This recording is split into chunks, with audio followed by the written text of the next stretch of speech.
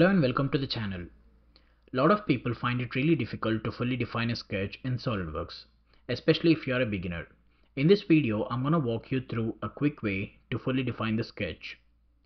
I'm going to enter sketch mode and I will be choosing top plane for this sketch. You can choose any plane for the practice. First, I'm going to draw a circle of random radius or diameter, and then I will be drawing a center rectangle of random dimension here. So we have two different shapes here of random dimensions. One way to fully define this sketch is to follow the regular method of adding dimensions and relations where needed. The other method is to use a tool.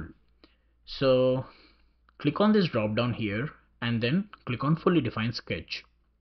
Now when you click on fully defined sketch, you can see this message over here. So we have two options. The first one is all entities in the sketch. When you click on all entities in the sketch, SolidWorks will automatically detect each and every entity in the sketch and it will fully define the sketch for us. And when you click on selected entities, you can choose any single entity to define it. Here I'm gonna select all entities in sketch and then I'm gonna click on calculate. When you click on calculate, SolidWorks will automatically detect all the entities and it will fully define the sketch.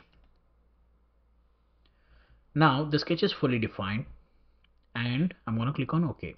This way you can define the sketch easily without any confusions. If you like the video, subscribe to the channel and thanks for watching. Bye bye.